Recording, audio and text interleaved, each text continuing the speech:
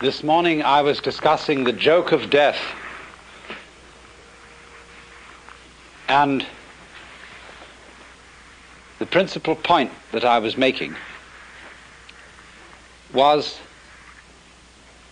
that death and life, or that is to say, in other words, the interval and the event, death being the interval between events, between one appearance and another of human beings, in the same way as winter is the interval between the appearance of the leaves in spring and their disappearance in the fall.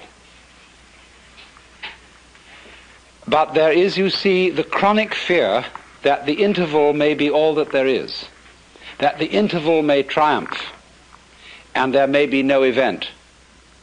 And I was trying to show you that there is a polarity between the event and the interval between events, in such a way that you can no more have the one without the other than you can have the crest of the wave without the trough.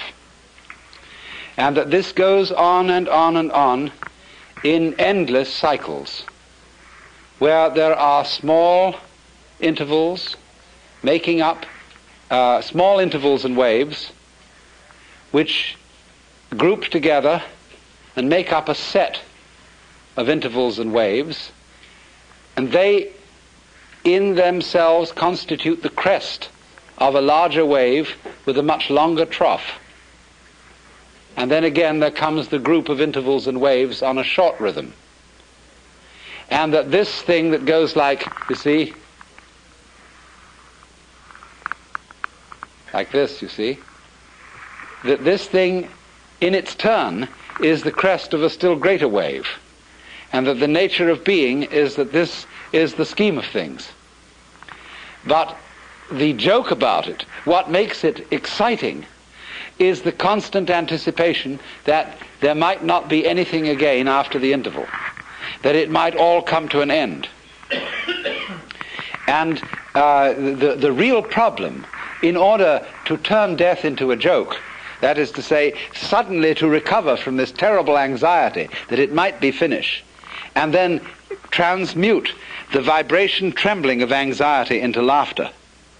It is the same thing. Only the trembling of laughter is the trembling of anxiety seen from a different point of view. Now, what are the things that are obstacles to our being able to see that? It's almost as if life were itself a guru. And you know how gurus throw out tests to their students to see if they can pass these various initiations, all of which require nerve in the face of some formidable obstacle. All fairy stories are full of this. And so life itself throws out all kinds of reasons for supposing that we are faced with something serious instead of something playful. And I want to discuss with you a few ways which in Western history this obstacle has been thrown out, and how we today are bamboozled by these obstacles. In the history of Western civilization, there have really been, in the past 2,000 years, two dominant mythologies. One has had a long run and the other has had a fairly short run. But they are both ways of terrifying you so that you won't see the point. But at the same time, they are perhaps not merely negative things, but challenges, barriers of the same kind that a guru would offer. For example, in the study of Zen, each koan is referred to as a barrier. And if you can pass the barrier, you see, you get in. But the function of the teacher is to put the barriers up to see how you'll react to them. So, in a way, we could say that the two great mythologies which have dominated the Western world in the past 2,000 years are two barriers. The first, of course, is the Christian mythology.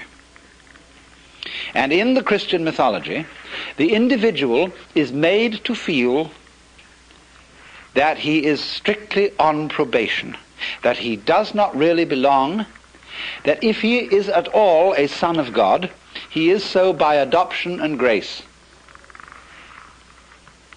He isn't really one of the family. Let me explore the theology of that a moment. In Christian theology, God has only one Son. The monogenes, or the only begotten Son of God, who is the second person of the Trinity, the Logos, the divine idea of itself. The Trinity constitutes a family. And naturally, it's therefore threefold, because all, for the Greek mind, and it was the Greek mind that molded Christian theology, meaning entirely depends on the structure of the Greek language. And Greek, in common with all Western languages, and indeed also Sanskrit, from which it is derived, has a sentence structure in which there is the subject, the verb, and the predicate. And we can't make any sense without those three things. We have to have an I love you or an I know you sentence for there to be any love or for there to be any knowledge. There must be the lover. The lover can't love without having a beloved, and the lover doesn't relate to the beloved without the relationship of love between them. So there you have the subject, the predicate, and the verb. And so naturally, in Greek ideas, the very inner nature of reality of the Godhead itself must be threefold, following the structure of Greek thought and Greek grammar. So,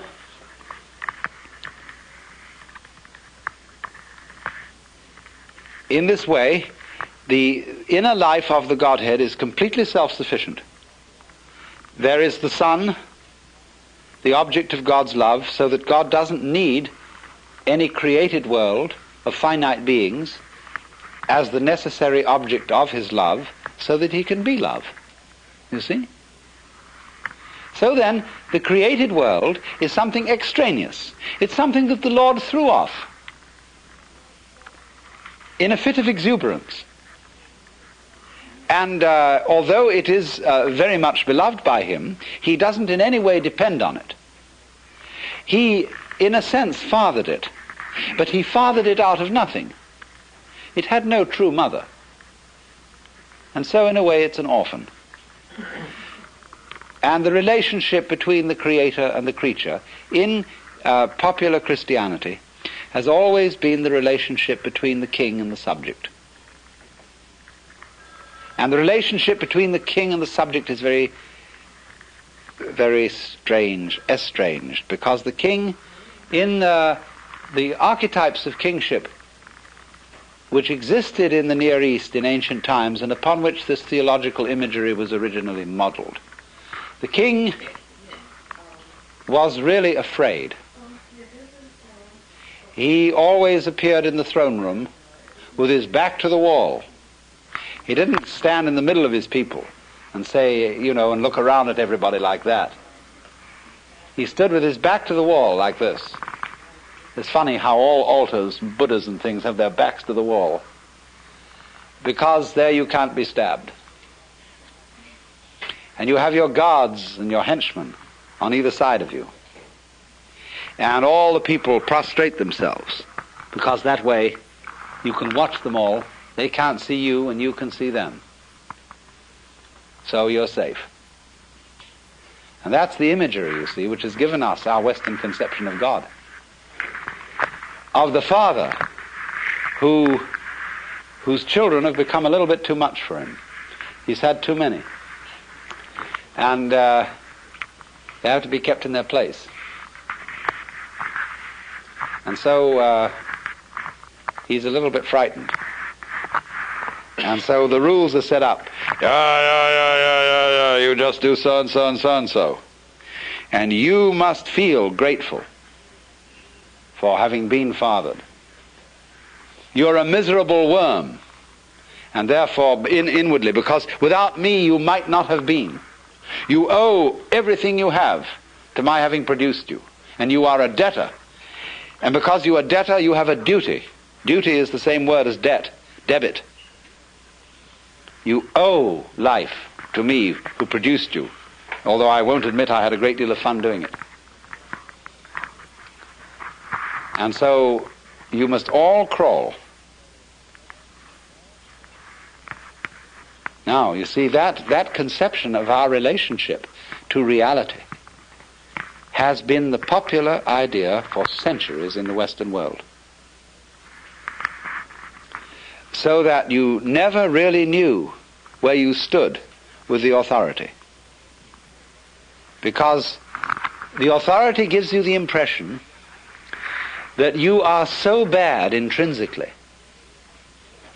that at any time you ought to be punished and eaten up. And it's only a matter of mercy that you're not being eaten up. So the prayers of the Christian church are full of the idea, O Lord, we are not worthy.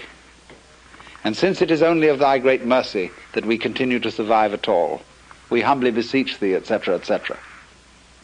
Imagine going around with that feeling about the nature of reality, that it is watching you all the time, that you're always on probation, like a released prisoner. And therefore there is an all-seeing eye at every moment of the day and night surveilling you, much more efficiently than any big brother could watch you through tiny TV cameras in your bedroom. I know a friend of mine who is a devout Catholic, and in her toilet, but she is different, she has a sense of humor. And in the toilet, you know, it's an old-fashioned one, there's a tank and a pipe coming down to the john, and there's a little placard on it with a big eye painted. And in Gothic letters underneath it, it says, Thou, God, seest me.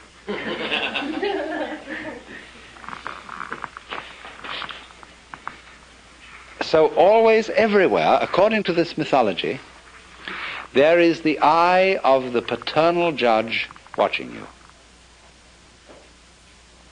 Now, what can you do with a situation like that? If that's the way things really are, you don't know whether this Lord has a sense of humor, and whether you can say to him, hey, look, don't take such an advantage of me like that. Turn down that light a little. Close off your eyes sometimes. You don't need to be all that particular. You know I can't do anything to you. I can't knock you over. Why do you need to bug me all the time? The sort of attitude is too much. And so people couldn't stand it. You know, 600 years of it was enough. And it became intolerable. Really intolerable. Because everybody knew they were sinners, and that they were doing all the things against the rules in the book, and nobody could possibly put up with it. So the only thing they could do to relieve themselves of this horrible father figure was to make out that the universe didn't have a father at all. That it was really an orphan, not even virgin born. It didn't even have a mother. In other words, in order to escape from the mythology of a conception of ultimate reality, which was much too intelligent and much too nosy, people had to invent a conception of the ultimate reality that was completely banal and dead. So the second Western mythology is the mythology of the mechanical universe, which is a fluke emerging from a process of absolutely blind energy. And you must notice the language in which the great thinkers of the 19th century thought about the world. Freud, for the basic psychic energy, used the word libido, which in 19th century Vienna was exceedingly uncomplimentary. Libido, blind lust. And so in the same way, the science philosophers of the 19th century talked about the world as being based on brute force, unintelligent energy, and worked out a conception of man as a really rather unfortunate natural fluke. Consciousness, reason, and indeed also the passions and feelings and desires of the human heart were nothing but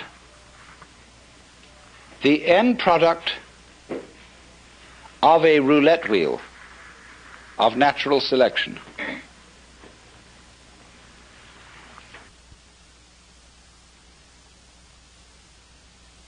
It's a most curious paradox that those philosophers of the 19th century who denied the supernatural origin of man and who insisted that man is simply a part of nature, one of the members of nature, nevertheless set up a state of alienation between man and nature without precedent. I am a part of nature. I am something that nature fluked into being, but nevertheless this fluke is something that nature doesn't care about. It doesn't care about my ego and its future. All that is important to nature is the species. The individual is irrelevant.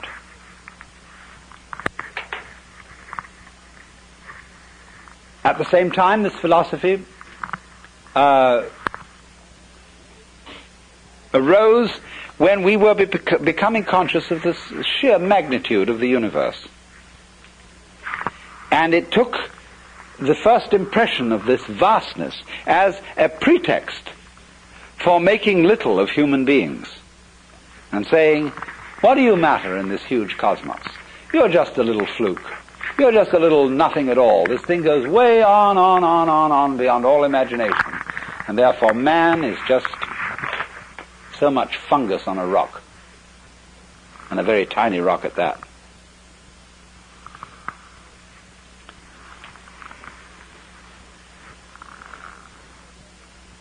In other words, it took the standpoint, let's set up a scale between two limits. And this is the traditional Western opposition. On the one end of the scale to the left here, you have matter, the inert, the clay put into shape by the potter. On the other end of the scale you have spirit, which is intelligence. And these are what the mathematicians call limits. And a limit is something you approach, but you never actually get there. Now, what the 19th century mythology did was to think of all things towards the limit called matter. It said, in effect, there is this dead material stuff. It is energetic, but the energy is unintelligent. It's a kind of roaring mechanical energy like fire or electricity or so on. It is not intelligent. And everything is really that.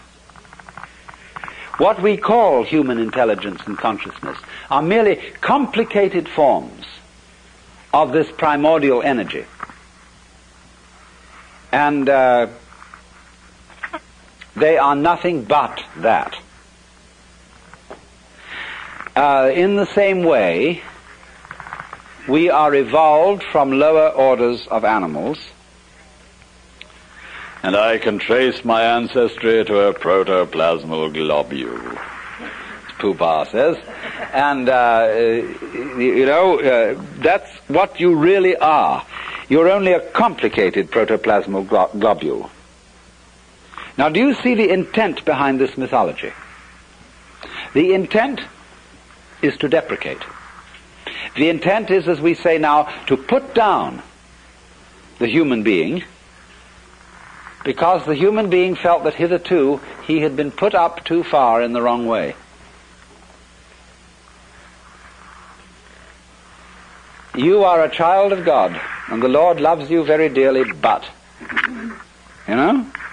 that's just insufferable, to be put up in that way. You have an immortal soul. Your life is endless, but it can very well turn out to be a life of endless agony when you fry in hell. And that was a very serious threat to both Protestants and Catholics. And so it's much better, much more comfortable to have a dead universe than a living universe so everlastingly threatening. So then, the mythology of the 19th century, under which most of us still operate, because we operate under it because it has become so plausible. The science out of which this mythology arose has been so effective.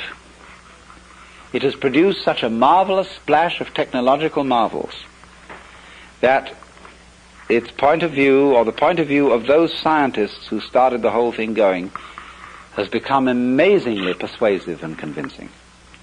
After all, if I can reach into your brain with a very, very subtle instrument, and I can poke about inside and press there, and suddenly, on a certain point when I press it, a world of memory comes to life so vividly that you see it before your very eyes. I remove the instrument, it vanishes. I touch another place. You experience intense pleasure, absolutely unbelievable pleasure. I remove it, the sensation vanishes. Every time I touch inside, you get a sensation externally of intense reality. And I say, after all, I was only just pushing things in your brain. You see what a push-button thing you are? That's it. I can just poke around and you can see anything. But all that's happening is I'm putting a little electrode or something on certain parts of your brain. That's all you are, poor fish. You're just that kind of a sensitive sponge inside your head bone. Well, that gets very persuasive, you see. And people are therefore in a position, they are prejudiced to favor a mythology that will make out that you are, after all, nothing but something or other. Nothing but a kind of complicated neurological jello. And that point of view, as I said, has become enormously convincing. It's plausible today, whereas the old point of view of God the Father and all the angels isn't plausible. It seems kind of weird in relation to what we know about the state of the universe. Now, what we have to see is that both of these points of view are equally mythological, and there's no more reason to take one than the other. And that what these points of view reflect are nothing other than certain attitudes to living. Now you see, if you want to live in a way that always is saying, I think that life is disgusting. Supposing you want to deny being, then you can always describe it in ways that are offensive. You can always say playing the violin is just scraping cat's entrails with horsehair. That puts it down, and you say, people who play golf, they're a bunch of idiots who go out on take a walk, and they hit a stupid little ball with sticks. Or that people who like music are just a bunch of idiots who sit around and go out of their minds listening to a lot of complicated noises. See, there's always a way of talking about something to make it sound terrible. Equally, there's a way of talking about something to make it sound great. Now, what do you want to do? Do you want to live your life in such a way that you're always saying to it, you know? Do you want to? Is that a good way to conduct things?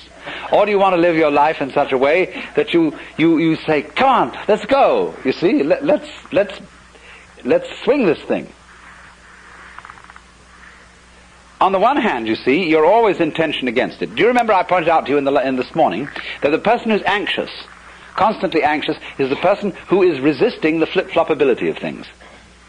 Life is vibrating. It's going blip, blip, blip, blip, blip all the time. And the anxious person says, "God's sake, don't do that."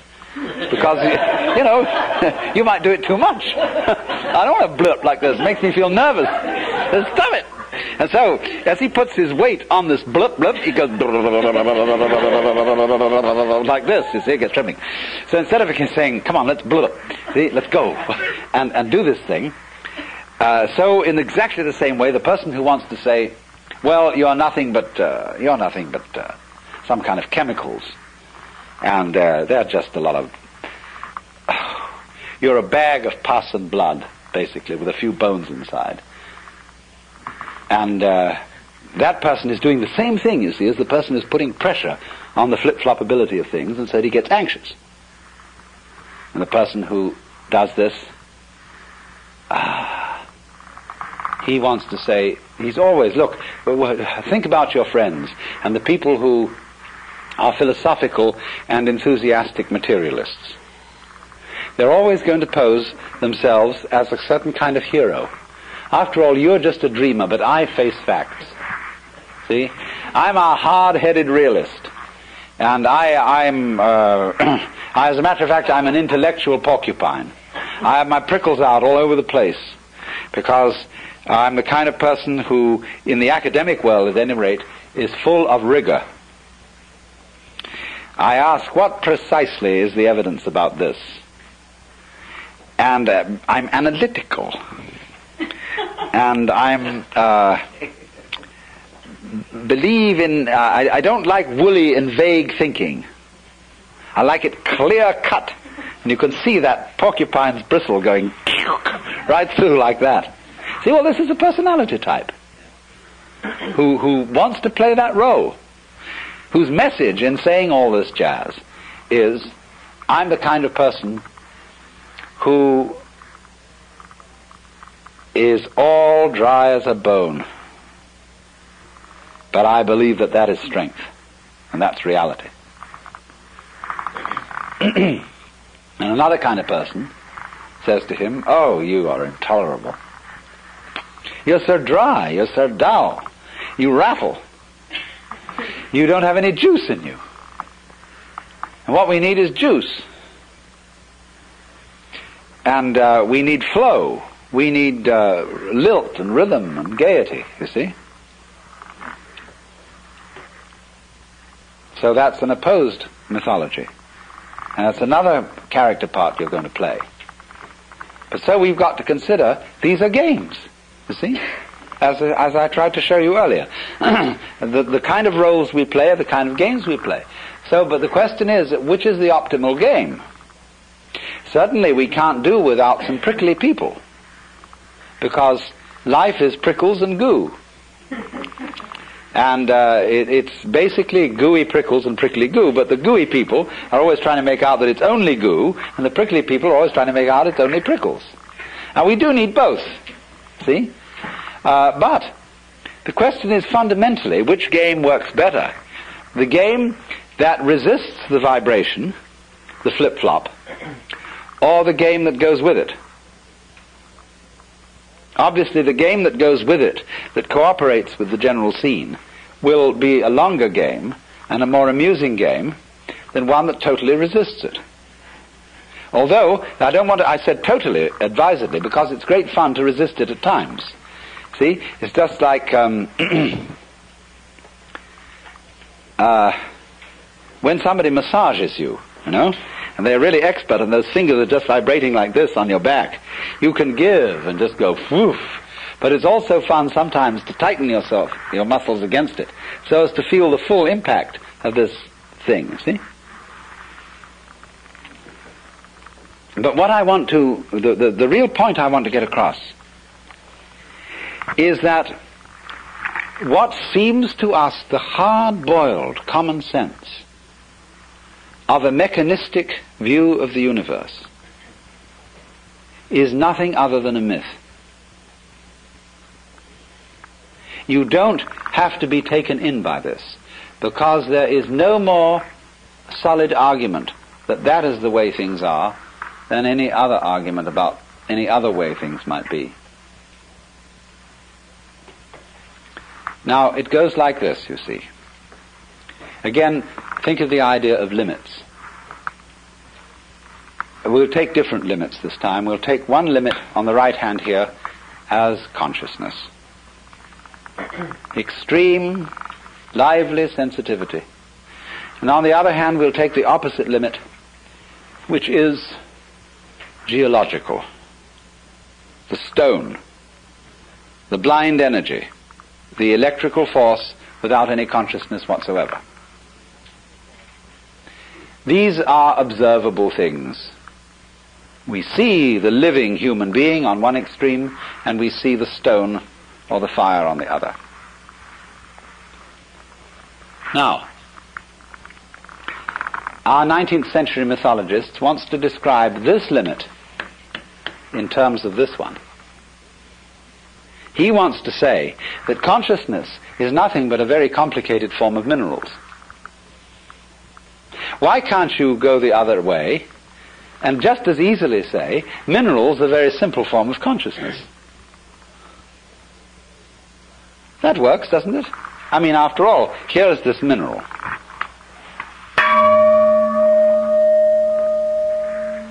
I knock it, and it says that to me. This is a rudimentary form of consciousness. This thing inside is not making a noise to itself, because that requires ears. But in some way, this thing is going to itself. It's shaking like that. And that's its consciousness, its response, its resonance. It isn't totally unconscious, but its consciousness is extremely simple. Now, you may think I'm spinning fairy stories, but is that any more of a fairy story than to say that your consciousness is nothing but chemistry? I mean, you think you're conscious, and that you have this high and mighty state of affairs, but actually, of course, if we look at this very realistically, all this is just colloidal substances bubbling around. See? Both that story and the other story can be made to seem equally fanciful. But the question is this. If I say about the gong, look, my friend, I respect you because you are a little bit conscious. See? You relate to me, you're kind of a younger brother. And,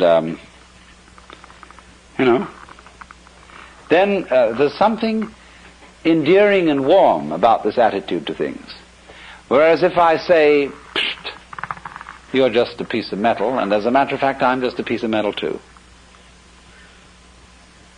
That's a kind of insult. Now, the people who believe that are really suicidal maniacs. They want to put themselves down. They are against their own life, and they take a great pride in being that way, and they call it being realistic. And I'm only saying it's a better gamble to take it the other way and say the best thing you can say about it, that this is a living being, but not so much of a living being as a snail or something that actually wanders along and wiggles.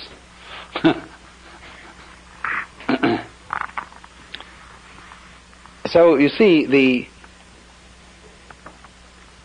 pressure upon us of the whole mythology of the 19th century, the whole attitude of putting down the universe because the previous myth had been too uncomfortably alive, is simply a way of looking at things. Let me give another illustration of the same thing. If you study the various forms of life from the standpoint of natural selection, you may come up with a rationalization for everything. Somebody wants to know, why do butterflies have eyes on their wings? Some butterflies. Well, somebody scratches his head and says, oh, well, there must be an explanation for that. There's an explanation for everything. Why is there an explanation for everything? Because the universe is really a tight engineering job. So, why do some butterflies have eyes? Well, it so happened that some fluke of a butterfly once got an eye on its wing, and birds would avoid it because that eye looked at them and it was just too much. So those butterflies that had eyes on their wings bred, whereas the butterflies that didn't have eyes got eaten up more easily. Although some of them had other alternatives, because of not having eyes, they were invisible and the birds couldn't see them. And so more of that kind survived, although those with the terrifying eyes survived, and so they didn't get eaten up either. So those, it tended to multiply. So it's just a perfectly easy, simple explanation of why butterflies have eyes on their wings. Also, other things, some birds with extraordinary plumages, which look so obvious that anybody could catch them, any cat, any hunter. No, they survived because they were so attractive to their females. And so they bred very well. As a matter of fact, this isn't true, they didn't. And, but any explanation will do, provided it seems to explain. Now that is one way of looking at things. You can make an extremely consistent theory for the different kind of species of flowers and birds and insects and all their markings and so on, just why they have them. But on the other hand, you can equally well explain it in a completely different way. You can say, it would be exceedingly dreary if there were nothing but one uniform type of life. Supposing there had never been anything but amoebas, and there were just globules, and they divided, and then they divided again, and then they divided again. That could have gone on, and it could have been terribly efficient, because the minute you went to hit an amoeba, you would strike it, but suddenly find you'd killed only one of them because it split just before you hit. It's a marvelous arrangement. And they could split very fast. You could suddenly go at another with two hammers, hoping to catch both amoebas, but suddenly they split, and there were 8 of them before you knew where you were. That would be fine. But actually, the reason why there is all this colossal variety and all these patterns on butterflies' wings is that nature is a poet and is simply having a wonderful time making all this variety and doing all these various things. And that explanation is just as plausible as the efficient explanation. You see, for philosophy is to a large extent a matter of taste. What sort of explanations suit your personality? If you're an anal retentive type and rather tight, then you like the efficient explanation. On the other hand, if you're an effusive type, you like the poetic explanation.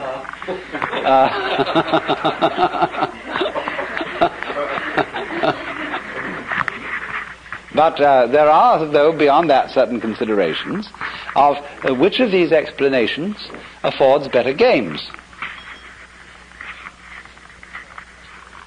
And the economic anal retentive explanation can give good games up to a point, because there's all the thrill of working out the chains of interconnection, all the reasoning whereby finally you go through all sorts of rational conniptions and explain why the butterfly has a big eye on its wing. Fine. But where do you end up? You end up in a mechanical straitjacket. You've got to be careful along the other line of approach that you just don't end up in a morass.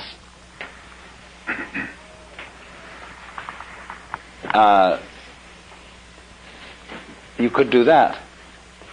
So you look for a middle way. But the point that emerges from all this is don't be bamboozled into fearing that the black will win, because the white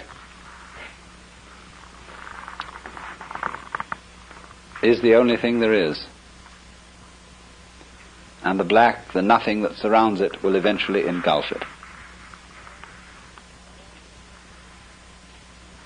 All these are, as it were, nursery stories to terrify children. You live in a cosmos where the light of consciousness and the darkness of unconsciousness go back and forth, just as the crests and the troughs of the waves.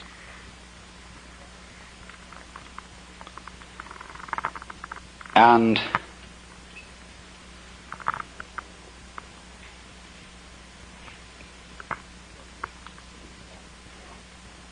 this situation of yang and yin, positive and negative, is exceedingly productive. It's like a male and a female who become the parents of all sorts of children. And out of yang and yin, black and white, come all these adventures through the original stratagem of pretending that the one is and the other isn't, that yang is and that yin isn't.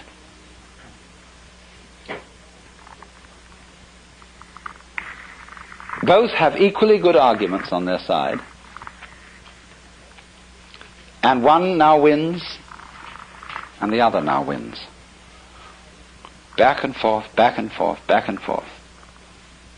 But don't be deceived. The two are always together.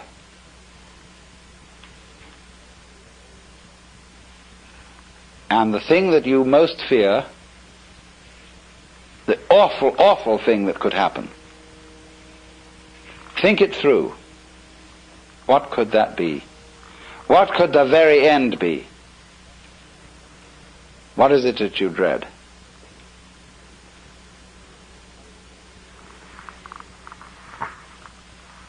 And you'll find out that if you go down, down, down, down, down, down, down into what you dread, be swallowed up, be annihilated, let the horrible scorpion, spider mother, the octopus thing catch you and take you down into its inmost guts, what will it do with you? Why, it'll transform you into itself. And then when you are it, as I said, every creature feels like it's a human being.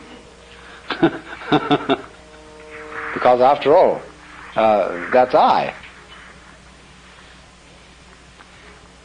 So fish, when they've eaten up something, and that thing has become them, and then the fish looks around and says, gee, that was a good dinner. And it feels human. And the fish looks around and it sees things that aren't fish, and they look like cows, and human beings wandering around there. They look like predatory monsters of some kind. Awful looking things. Ghastly teeth. And weird, inhumane arms and legs on them. Not nice, orderly fins and tails and beautiful scales on the side, like a really good person should look. See? So, this thing of death and of being transformed is where our life reaches a certain point where it has to go bloop. And in the moment you go bloop, you forget. You lose control, you see. That's the sensation. When control is going, you're just on the verge of the crisis where it's going to bloop. And you say, well, where was I? Gee, this is strange. I'm alive. I don't remember where I was before. That's the sensation of coming to birth. And you grow and grow and you become more familiar with this and more familiar. When you're completely familiar, it goes bloop. And you're new all over again. See? It's quite different.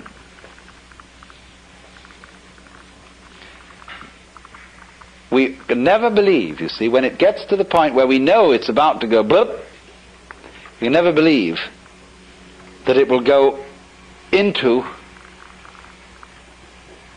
life.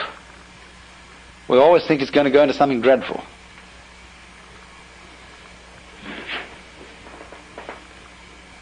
But you see, once you know, it's going to keep flipping. And the only thing is to go with that flip. See, get ready to go. Are you ready? Boop. Then you can laugh. Because you know there's no way out.